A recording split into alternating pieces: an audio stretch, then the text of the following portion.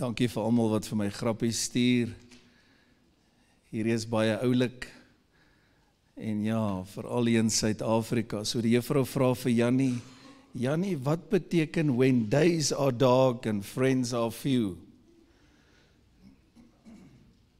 Jannie sê, when days are dark, it's load shedding, and when friends are few, it's lockdown.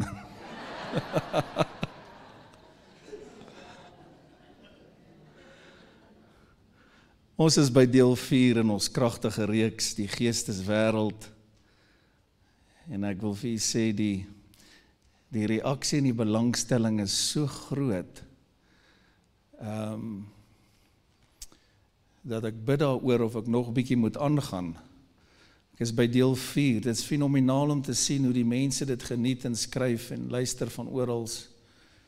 En dit wys maar net vir my die honger wat daar is, vir die kosbare woord van die Here. Nou ons dank die Here vir 'n plek waar die woord prioriteit geniet en waar die Heilige Gees se bediening prioriteit geniet. So ek wil 2 vrae vra by vanmôre se deel en ek probeer dit so volledig as moontlik doen dat jy die Geesteswêreld mooi kan verstaan. As jy die ander dele nie geluister het nie, moet jy dit asseblief doen sodat jy kan bybly. Ek vra 'n vraag, wat gebeur met jou gees wanneer jy sterf? En baie van julle weet, maar baie weet nie. En nou moet ek die woord so oordra, dat jy juis hierdie woord kan share met al jou familie en vriende wat nie weet nie. En baie mense gaan hulle harte vir die Here gee, na hulle hierdie woord geluister het. So wat gebeur met jou gees wanneer jy sterf? En dan 'n tweede vraag vanmôre, wat van die hemel en die hel? Want ons hoor nou nie meer oor die goed nie. So jy hoor in hierdie kerk van hierdie goed, maar het jy agtergekom, dis baie skaars, as jy nou eerlik wil wees. Want die New Age leer die mense en sê, nee wat, dis maar net in jou kop. As jy nou lekker voel in die oggend, dan is dit nou hemel in jou kop. Hulle leer dit so. As jy nie lekker voel nie, dan sê hulle, dis nou hel. Nou vriende, mense gaan 'n groot surprise kry. En ek wil vanmôre hierdie woord vir jou oopmaak, want dit gaan oor die Geesteswêreld. En kom ons kyk wat sê Lukas 16, jy kan op die bord volg, ek gaan vir ons lees. En hierdie is 'n storie wat die Here Jesus vertel, en ek beantwoord hierdie 2 vrae. Wat gebeur met jou gees wanneer jy sterf? En wat van die hemel en die hel? Let op, dis my beskeie mening dat hierdie nie net 'n gelykenis was nie, maar dat die Here Jesus 'n spesifieke naam gee. So dit lyk vir my, hierdie is iets wat werklik gebeur het, en hy as die Seun van God kan vir ons die detail gee wat hy gesien het in die hiernamaals. So hierdie is baie, baie interessant. En ek wil hê jy moet al jou familie en vriende guns doen, jou bure, en met hulle hierdie woord deel, want hierdie is nou 'n woord wat mense moet hoor, mense wat so leef asof God nie bestaan nie, so leef asof daar nie 'n hiernamaals is nie. Hierdie week het ons 2 begrafnisse gehad. Die dood is 'n werklikheid. Maar so is die hemel ook 'n werklikheid, as jy bly daaroor. So is die hel ook 'n werklikheid, en ons moet hieroor praat om mense te waarsku. Lukas 16, kyk daar op die bord, Jesus is nou in die woord, so hy praat en hy sê, daar was 'n ryk man, en hy het purper en fyn linne gedra, en elke dag vrolik en weelderige lewe. En daar was 'n bedelaar met die naam van Lazarus. Kyk mooi, hy noem hom by die naam wat vol swere voor sy poort gelê het. En hy het verlang om hom te versadig met die krummels wat van die ryk man se tafel val. Ja, selfs die honde het gekom en sy sweer gelek. En toe die bedelaar sterf, is hy deur die engele weggedra. Ek wil hê jy moet baie mooi oplet nou, want ek gaan hierdie vraag beantwoord. Toe die bedelaar sterf, is hy deur die engele weggedra na die boesem van Abraham. Nou die Afrikaans vertaal hom boesem van Abraham. Dit is nie so lekker duidelik, en veral vir 'n jong mens, wat beteken die boesem van Abraham? Daai woord is eintlik paradys. So in die ander vertaling sal jy dit kry, paradys. Goed, en die ryk man het ook gesterwe en is begrawe, en toe hy in die doderyk, so sê saam met my, paradys en doderyk. Ek wil hê moet nou mooi leer, hy sê, en toe in die doderyk sy oë ophef, terwyl hy in smarte was, sien hy Abraham van ver af en Lazarus aan sy boesem. En hy roep en sê, Vader Abraham, wees my barmhartig en stuur Lazarus, dat hy die punt van sy vinger in water kan insteek en my tong verkoel. Want ek ly smarte. Kyk mooi, Jesus vertel nou hierdie storie. Hy sê ek ly smarte in hierdie vlam, maar Abraham antwoord, kind, onthou dat jy goeie dinge in jou lewe ontvang het, en so ook Lazarus die slegte. En nou word hy getroos, maar jy ly smarte. En by dit alles is daar tussen ons en julle groot kloof gevestig, sodat die wat hier vandaan wil oorgaan na julle nie kan nie, en die wat daar is nie na ons kan oorkom nie. En hy sê, ek bid u dan, kyk hier, Vader, om hom na my vader se huis te stuur. Ek wil net gou hier iets sê, want jy gaan verstaan hoekom ek sê, dit is so belangrik dat jy hierdie woord vir almal aanstuur, en veral ook vir hulle wat nie die Here dien nie, want hierdie is vir my baie interessant wat Jesus nou hier sê. Ek wil vir jou sê, in die hel is daar mense wat uitroep en sê, ag, preek nog net eenmal vir my. In die hel is daar mense wat sê, ag, praat nog net eenmal oor bekering met my. In die hel is daar mense wat skree en sê, pastoor, bel my nog net eenmal asseblief. WhatsApp my nog net eenmal asseblief.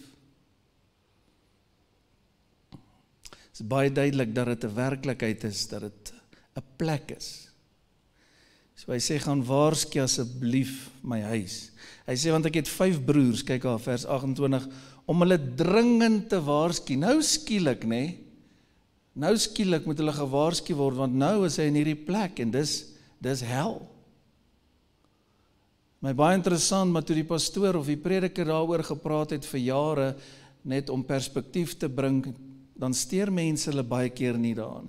Is amper soos met Noag, hulle het gedink, ag, die ou man is mal, toe hy die boot bou, en toe hy vir hulle sê, maak reg, die Bybel noem hom 'n prediker van geregtigheid, het niemand hulle aan hom gesteer nie. En ek voel so dringendheid op my, dat die Heilige Gees mense wil waarsku vandag. Die Geesteswêreld is 'n werklikheid. Vriende, die hemel en die hel is 'n werklikheid, en hierdie storie wys vir ons dat dit was te laat. Hierdie man was klaar in die hel, en toe wil hy sy, kan jy dink, 'n pa of 'n ma wat hulle kinders wil waarsku, of 'n boetie vir sy boetie of sussie, en toe wil hy nou skielik dringend hulle waarsku, maar hoor wat antwoord Abraham hom. Baie, baie interessant. Toe sê Abraham vir hom, hulle het Moses en die profete, dis die Bybel, die Ou Testament, die Jood lees net die Ou Testament, laat hulle na die luister. So nou gaan jy verstaan hoe belangrik is die bediening van die woord, hoe voel God oor die bediening van die woord. Hoor wat sê Abraham uit die paradys. Laat hulle na die woord luister. As jy dit kan verstaan, gaan jy verstaan hoe belangrik is kerkbyeenkomste. Gaan jy verstaan hoe belangrik is die bediening van die woord. Hoor wat sê uit die paradys. Laat hulle na die woord luister. Maar hy antwoord, nee, Vader Abraham, maar as iemand uit die dode, kyk, uit die dode na hulle gaan, sal hulle bekeer. Maar hy sê vir hom, as hulle na Moses en die profete, die woord, die Ou Testament, nie luister nie, sal hulle nie oortuig word nie, al sou iemand ook uit die dode opstaan. Ek sê weer, daar's 'n dringendheid op my as 'n stem, en ek voel die Here sê, waarsku weer. Terwyl die kerk toegerus word oor die geesteswêreld en jy wonderlike, interessante goed leer, gaan daar by jou 'n dringendheid moet kom vandag oor jou familie, jou vriende, jou bure, jou kollegas. Luister asseblief na my, terwyl ons nog hier is, terwyl jou pastoor jou in die oë kyk, terwyl jy bevoorreg is om hier te sit, en ek wil vir jou sê, daar gaan 'n dag kom, wanneer dit vir baie te laat gaan wees. Mense wil dit nie hoor nie. Kom ek vir jou sê, daar's nou volop kerke wat net goedjies sê wat mense wil hoor, want die Bybel sê in die laaste dae, gaan hulle vir hulle leraars bymekaar maak om hulle nie gehoor te streel. Die Here help my vanmôre om in die grootste liefde mense te waarsku en te sê, daar is 'n hel. Ek gaan eers by die hel begin. Wat van die hemel en die hel? Kom ons praat eers gou 'n bietjie oor die hel, want is deel van die geesteswêreld. So die hel is 'n plek wat regtig geskape is vir Satan en sy demone. En is baie duidelik dat hy nie alleen soontoe wil gaan nie, maar dat hy baie hard werk. Een ding kan van die duiwel gesê word, dat hy nie lui is nie. Hy probeer sy bes om mense van die kerk weg te hou. Hy probeer sy bes om mense ongehoorsaam te kry. En hy probeer alles in sy vermoë om mense saam met hom hel toe te vat. En ek wil hê jy moet nou laat jou gedagtes gaan terwyl ek die woord bedien. Ek wil hê jy moet dit beleef. Hier sit ons in die kerk, God se plan. Maar daar gaan 'n dag kom, vriend, waar jou gees jou liggaam gaan verlaat. En ek wil vir jou vra, waarheen gaan jy? Dis vir my baie ironies, is eintlik tragies, maar mense wat nie daar wil gaan nie, want mense hou nie daarvan om te hoor oor die hel nie. Nou, as Jesus oor die hel gepreek het en lering gegee het, wie's ek as sy instrument om dit nie te doen nie? Kom aan, help my asseblief, ondersteun my in hierdie plek. Want weet julle wat, ek wil jy moet eerlik wees. Dit raak nou skaars, net so word daar nie meer oor heiligmaking gepraat nie. Want mense neem aanstoot. Maar dis asof die Here dit vir my oopmaak oor hierdie geesteswêreld en in die gees vanmôre sien ek, as mense, as jy dit sou kon sien, wat nou nie doodryk is, wat skree en sê, preek nog net eenmal, pastoor Henri. As mense wat vanmôre sê, as ek net pastoor Henri nog eenmal kan hoor.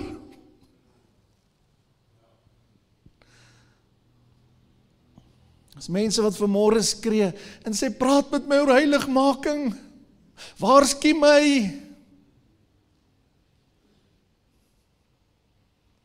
Volgens Jesus se storie, en ek herhaal dat jy kan leer, dit lyk vir my, dis iets wat gebeur het, dis iets wat hy gesien het. Dis nie net 'n gelykenis nie, hy het dit gesien. En hy sê, hierdie ryk man, en moet asseblief nie dink of koppel nou ryk aan gaan hel toe en arm gaan hemel toe. Dis net hoe hy dit vertel het, baie duidelik dat hierdie ryk man God nie gedien het nie. So ek wil dit net duidelik maak, jy kan ryk wees en hemel toe gaan, amen. En jy kan arm wees en hel toe gaan. So moet nou net nie daai ding nou probeer verkeerd interpreteer nie. Maar hy vertel die storie en hy sê dat hierdie ryk man, kyk mooi, hy het gesterf en hy het sy oë waar oopgemaak in die doderyk. Geesteswêreld. Let op dat die doderyk is soos 'n voorportaal van die uiteindelike hel. Almal wat hel toe gaan as ware nou na die doderyk toe, dis soos 'n voorhof, 'n voorportaal. En dan gaan daar 'n dag kom, die Bybel praat van die groot wit troon oordeel. En dan gaan mense finaal in die poel van vuur, volgens die skrif, die hel gewerp word. Ek wil dit baie duidelik stel, dat dit nog nooit God se wil was, dat enige iemand hel toe moet gaan nie. Ek wil dit baie duidelik stel dat die Here Jesus sy lewe gegee het, die juweel van die hemel, het in ons plek gesterf, sodat ons gered kan word, sodat ons vir ewig kan lewe, sodat ons hemel toe kan gaan. Dit is God se wil dat almal gered sal word. Dit is God se wil dat almal hemel toe sal gaan. Maar mense stuur hulle self hel toe. Deurdat hulle Jesus verwerp, deurdat hulle die kruis verwerp. Ons praat oor die geesteswêreld. Wat van die hemel en die hel? In hierdie gedeelte sien ons dat hierdie man sê, hy ly smarte. Hy praat ook van vlamme, vuur. Ons sien dat hy emosie het, ons sien dat hy kan praat, ons sien dat hy kan hoor. Ek wil vir jou sê, in die geesteswêreld, of jy ervaring het in die gees, of dan nou die hiernamaals, die hemel en die hel, gaan jou emosies en hoe jy voel en dink baie skerper wees as wat jy nou beleef in die liggaam. Hoekom? Want in die liggaam voel ons partykeer swak. Ja, ons is almal net mense. En partykeer voel jy nie lekker nie. Okay? En partykeer hoor jy nie lekker nie. Amen. Maar kyk gou hier, as jy nie in 'n liggaam is nie, gaan alles skerper wees. En ons sien dat hierdie man in hierdie helse vlam alles skerper beleef. En ek vra jou vandag, kom aan, as jou liefdevolle pastoor, help my om mense te waarsku. Help my om hierdie woord uit te kry, stuur dit vir jou bure, moenie bekommerd wees of mense aanstoot neem. Ek kry partykeer, ons is bang om iets te sê, want net nou neem hulle aanstoot. Nou dis wat nou tans gebeur. Ek sê dit in die grootste liefde. Ek het so passie ook vir pastore, miskien omdat ek uit geslagte van bediening ook kom, en jy weet, pastore betaal soveel prys, ek bedien weekliks pastore ook, maar daar's baie wat sekere goed nie wil sê nie, want net nou neem mense aanstoot. Die Here Jesus het nie geskroom om die waarheid te praat nie, en baie het aanstoot geneem. As jy aanstoot neem, omdat ek die waarheid praat, of omdat ek die woord van die Here in liefde bedien, dan is dit mos nou jou eie skuld. En dan gaan jy daai ding mos nou met die Here moet uitklaar. Is jy met my? So, ons moet nie te bekommerd wees oor mense wat aanstoot wil neem nie. Ons doen alles in liefde. En ons bied die dienste so mooi as moontlik aan, maar dank God vir die woord en die waarheid wat jou vry maak.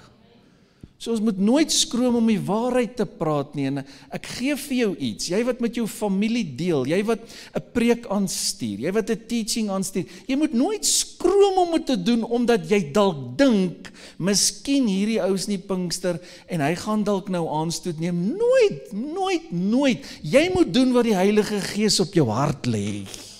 Ons moet almal waarsku, en ek vra jou vandag, help my om almal te waarsku, want daar is 'n hel. En luister, mense word gekondisioneer, en wat baie erg is, en ek gaan dit vir jou sê, jy moet mooi luister, baie word gekondisioneer as Christene, omdat hulle al hoe minder goed hoor wat hulle moet hoor. Met ander woorde, baie dink hulle kan leef net soos wat hulle wil. Daar is nou soos 'n beweging, hulle noem dit die extreme grace. Vriend, ek is vir genade, want alles wat ons het, is net genade. Kom aan, alles wat ons is net genade. Jesus is genade, kan julle amen sê? Kom aan, die feit dat ons vanmôre hier sit en gered is net genade. Mense wat vandag hulle hart vir Jesus gaan gee, is net genade. Die duurste prys wat ooit betaal is genade.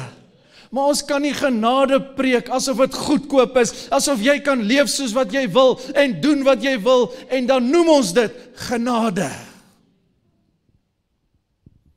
Genade is nie 'n lisensie vir jou om te sondig nie. Genade is nie jy weet, iets goedkoop, waar ons kan sê, man, maak nou nie saak wat jy doen nie, jy is in elk geval vergewe.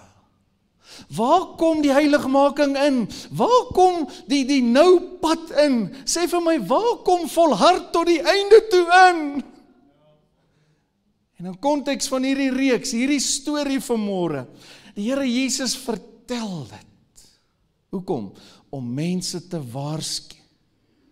Kan jy dink, hy is seun van God, het dit gesien? Hier is hierdie ou en hy sê, gaan waarsku net my broers, gaan waarsku net my huis, my familie. En die Bybel sê, hulle moet dringend gewaarsku word. En wat hy wou hê is, dat iemand nou net uit die dood uit opstaan. En Abraham, interessant dat die Here Jesus Abraham gebruik as 'n gesagsfiguur, want hy word genoem die vader van die geloof. Sê nee, dit gaan nie gebeur nie, hulle die woord. In konteks van die Jood, hulle die Ou Testament. As hulle nie na die woord luister nie, luister gou hoe kragtig is hierdie, sal dit nie eers help, hulle sal nie eers luister as iemand uit die dood het opstaan nie. Kan jy hoor hoe ernstig is die Here? En vandag wil ek vir jou vra, gaan waarsku dringend terwyl jy nog leef. Kom aan, terwyl jou familie nog leef, gaan waarsku hulle dringend, maak nie saak of hulle aanstoot gaan neem nie. Kom aan, ons het meer predikers nodig, wat kan sê, so sê die Here, wat sê julle, ons het meer kinders van God nodig, wat skaamteloos, kom aan, getuig. So wat van die hemel en die hel, kom ons praat gou 'n bietjie oor die hemel, dit is alles deel van die geesteswêreld. Die Bybel gebruik die woord paradys. Paradys is die voorportaal vir die hemel. Die Here Jesus het ook aan die kruis vir hy rower gesê, toe hy gered word daar op 99. Nou dis genade. Toe sê hy vir hom, vandag sal jy saam met my in die paradys wees. Let op dat hierdie woord vertaal is, soos wat ek gesê het in die begin, gaan kyk gerus in die Engels ook, die boesem van Abraham, verwys na die hemel, maar dit word vertaal met paradys. So, wat gebeur dan nou as 'n kind van die Here se gees sy liggaam verlaat? Volgens die skrif, nie volgens opinies nie, volgens die Bybel. Wat gebeur volgens die skrif? Ek het eers vir jou gesê oor die engele. Ek wil hê jy moet oplet na die detail. Let op dat die Bybel sê, toe Lazarus sterf, toe die engele sy gees weggedra paradys toe. Let op, toe die ryk man sterf, ons moet eintlik sê gelowige en ongelowige. Laat jy nou nie dink ryk en arm nie. Sê gou vir jou langs aan jou, help my preek, sê jy mag maar geseënd wees, hoor, jy mag maar. Kan ek sien, geniet julle die woord van die Here. Wat het gebeur toe die gelowige, kom aan, praat saam met my, sy gees sy liggaam verlaat in een oomblik, sê die Bybel, toe dra die engele sy gees weg. Waarna toe? Paradys toe. Bly net by die skrif. Moet asseblief nie alles glo wat jy lees of hoor nie. Daar's baie goede daar buite wat nie goed is nie. Wat het gebeur met die ongelowige toe sy gees sy liggaam verlaat? Let op dat die Bybel maak geen melding van engele by hom nie. Wow, dis interessant. So wat gebeur met die kind van die Here? As hy sterf, sy gees verlaat sy liggaam. Kyk gou hier. Jy gaan as ware so afkyk op jou liggaam. En jy sal vir 'n oomblik sien, hoe treur hulle, die wat dalk by jou staan, as mense by jou sou kon staan. En daarna gaan jy dit nooit weer sien nie. Want hemel gaan nie hemel wees as jy moet sien hoe treur jou geliefdes oor jou nie. Hemel gaan ook nie hemel wees, ek antwoord vra, mense vra my die goed. Hemel gaan nie hemel wees as jy heeltyd moet worry oor jou kinders of hulle die hemel gemaak het of waar is hulle hel toe of jy hoor wat ek sê. Ons gaan verheerlik wees in die hemel. So wat van die hemel en die hel? Luister, die hemel en die hel is 'n werklikheid. Dis Jesus se woorde. En ek het gevoel ek wil dit deel maak van hierdie reeks, want dit is deel van die Geesteswêreld, maar dat dit soos 'n absolute evangelie poging sal wees, nie net van my kant af nie, maar vir almal, om hierdie woord aan te stuur vir jou kinders en kleinkinders, en dat jy dit dringend sal doen.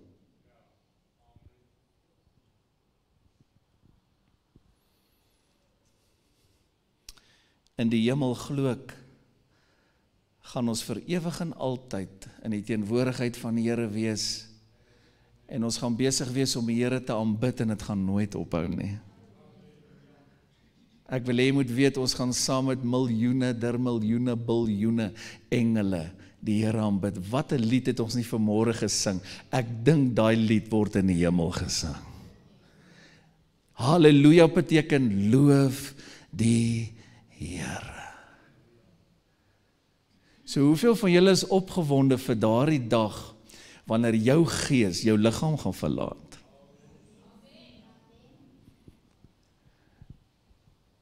Ons wat baie keer met dit te doen het, en ek het baie stories gelees al, waar mense sterf, en dan sê hulle, ek sien die engel van die Here, want onthou nou skielik, daai liggaam is nou al so afgetakel, is nou net hier voor die persoon verhuis hemel toe, so in die gees is hy skerp. En skielik is die geestelike oë oop. Jy is nog hier in die liggaam, maar jy gaan nou uit hierdie liggaam, dis soos en dan sê mense, ek sien die engel van die Here. Party sê, ek sien die Here Jesus. En dit het ek 'n ander boek gelees, is vreesaanjaend. 'n Boek waar al die stories opgeteken is, en die meeste van hulle was goddelose en ateïse mense, baie bekende mense. Ek kan vir jou name gee, maar kom ek los dit daar. Bekende mense, volksleiers, bekende popsterre, se laaste woorde, waar party geskree het en sê, ek sien die demone.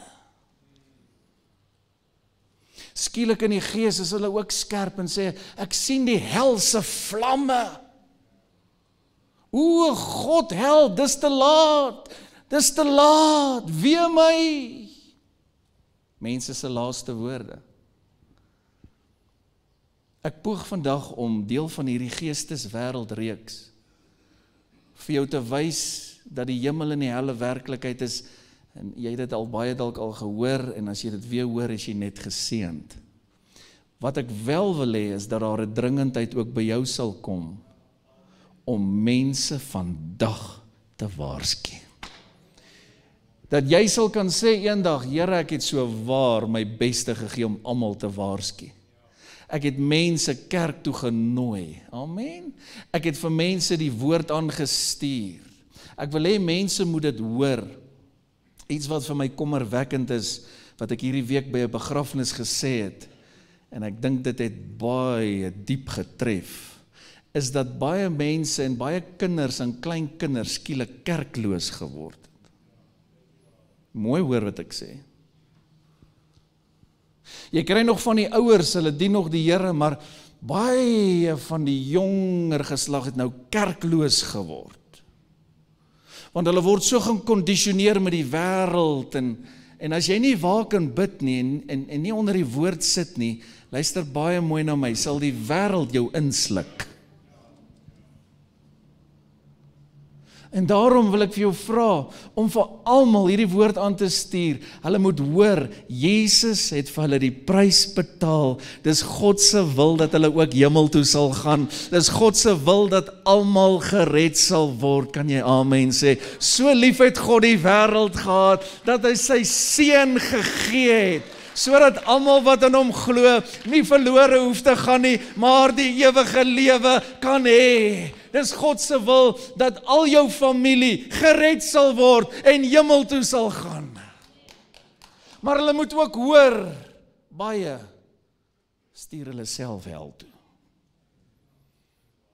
Want mense vra die vraag, hoe kan 'n liefdevolle Vader mense hel toe stuur? Nee vriend, jy stuur jouself hel toe. Hy het alles gedoen wat hy kon as God. Die lam van God, die vlekkelose een, die juweel van die hemel, sonder sonde, was sonde gemaak. Die Bybel sê, vervloek is elkeen wat aan 'n kruishout hang. Hy het die volle prys betaal, alles gedoen, dat jy gered kan word.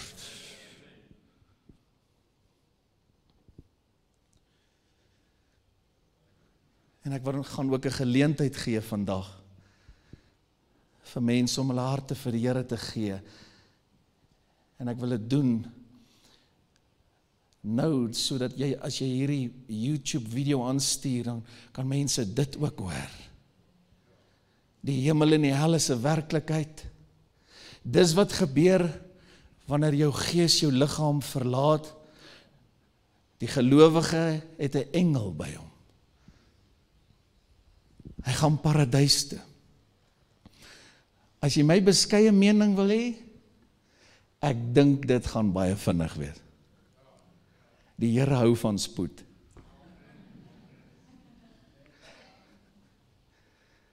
En jy hoef nie bekommerd te wees oor die spoed nie, want nou is jy veilig, kom aan. Maar ek dink dit gaan net so wees. Want in die gees, kyk gou mooi, is daar nie tyd of beperking nie. Ek wil jy moet weet dat die Here 'n hemel voorberei vir sy kosbare kinders. En ek en Teresa praat baie daaroor, want jy moet verstaan, dis ons lewe. Dis absoluut my passie om die woord te bedien. Die kerk is vir ons 'n passie. Hoekom sal mense hemel toe wil gaan as hulle nie eers kerk toe wil kom nie? En dan kry ons mense wat sê, nee, maar hy het 'n probleem met die broer of die suster. Wat? Nou wat dink jy, gaan jy in die hemel maak? Dit is so vleeslik. As jy iemand is wat nog aanstoot neem, kan ek dit in liefde sê, dis vleeslik. Want dit beteken jy maak alles oor jouself. Terwyl die Bybel sê, ons moet die minste wees.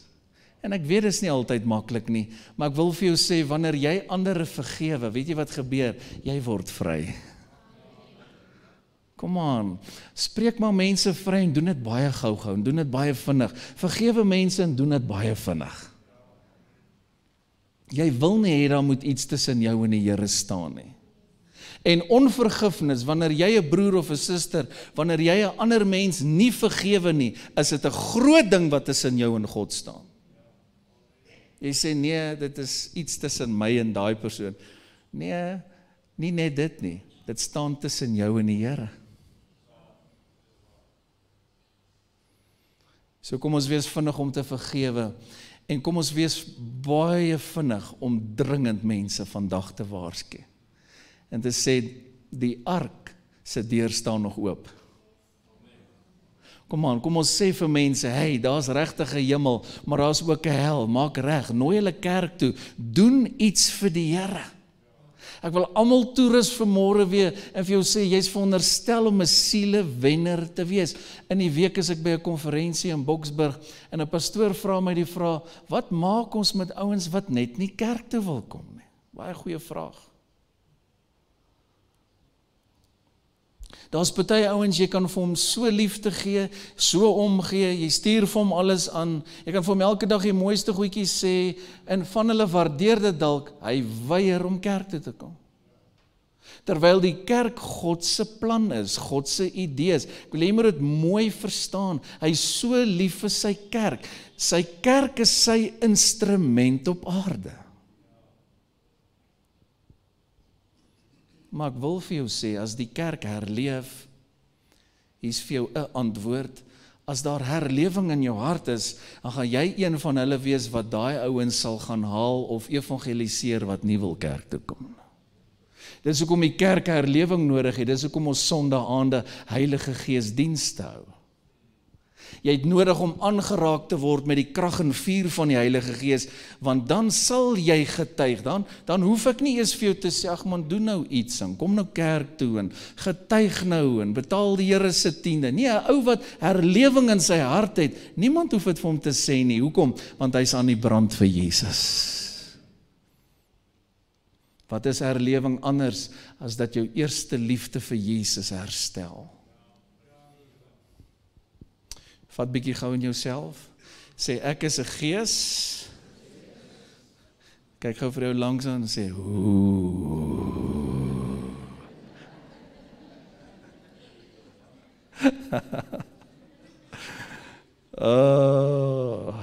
die Here help ons. Jy besef dit nie, want jy is so bewus van die sintuiglike. Jy is so bewus van, ek moet mooi lyk en ek moet mooi voel. Dis, die lewe word tans, die samelewing word oorheers met dit. Al wat 'n advertensie is hoe jy voel. En dan gebruik die duiwel nog sulke goed ook, die media, ek meen, hy adverteer daai drank en daai ding asof, Jesus, dit gaan jou nou lekker laat voel. Maar hy sê nie vir jou wat is die uiteinde van so 'n persoon wat sterf of in 'n ongeluk doodgaan of 'n huwelik wat verwoes is. Kom aan, as julle almal by my, hy adverteer dit asof dit so aanloklik is. Want dit is hoe hy sonde adverteer. En dis hoekom hierdie reeks so belangrik is, om jou bewus te maak van, jy's gees, God is gees, ons het met 'n vyand te doen, hy's gees, jy moet daai hele reeks weer gaan luister. Die hemel, die hel, die hiernamaals is gees. Wat gebeur met ons wanneer ons sterf? Dis gees. Dis nie fisies nie. Jou gees verlaat nou die fisiese liggaam. En die kerk moet geleer word oor hierdie goed, dat jy verstaan hoe dit werk. Maar ons is so bewus van die liggaam, want alles gaan vandag oor. Jy kan maar kyk, hoe voel jy en hoe lyk jy? Alles is op die liggaam. Dit wat mooi gemaak is deur God, as ek dink aan die seksuele, wat pragtig is vir 'n man en 'n vrou in die huwelik, wat heilig is, word vandag geadverteer asof dit goedkoop is.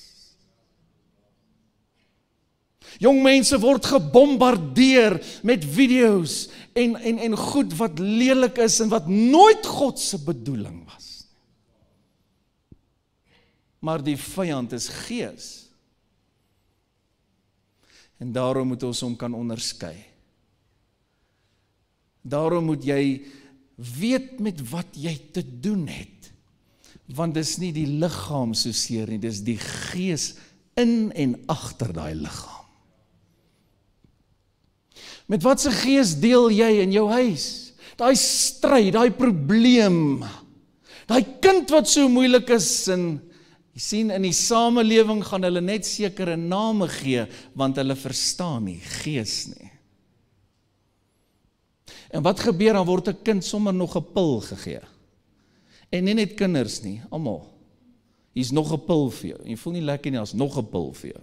Kan ek gou vir jou sê, dat al mense by my spreekkamer aangebring, hoor ek vertel jou die heilige waarheid, waar hulle soos zombies is. Hulle kan nie self dink nie, hulle kom uit in inrigtings hier. Soos dit alles probeer. Ek was by soveel van hierdie mense. En elke geval is nie dieselfde nie.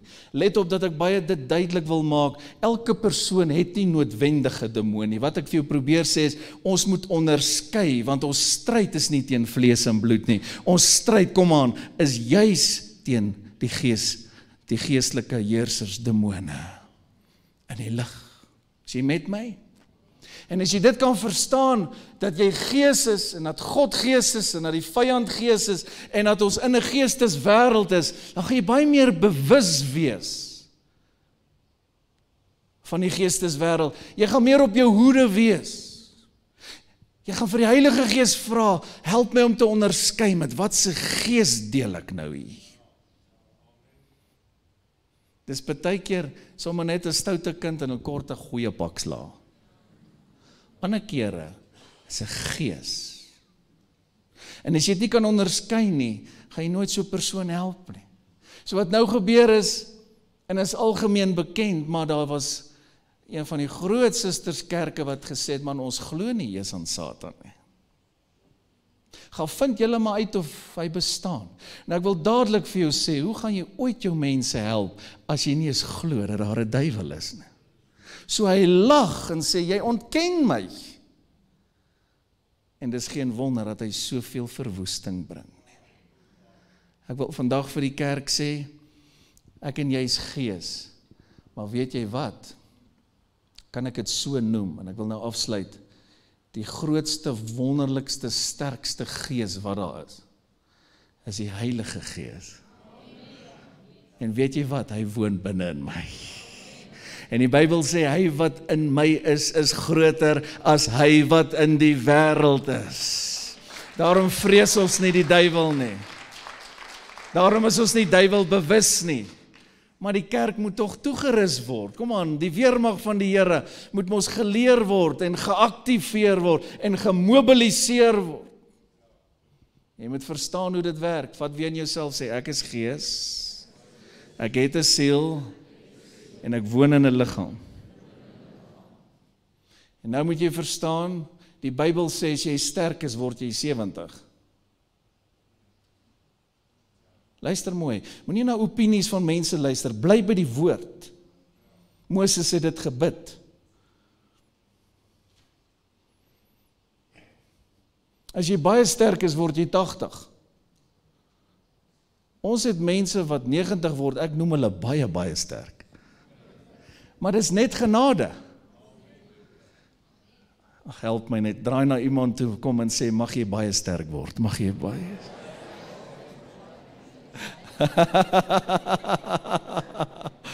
Het jy dit gevang? Met ander woorde, 70 is sterk, 80 is baie sterk. Draai na iemand anders toe, almal is nou nie by nie. Sê, mag jy baie sterk word. Kom, mag jy baie sterk. Baie sterk.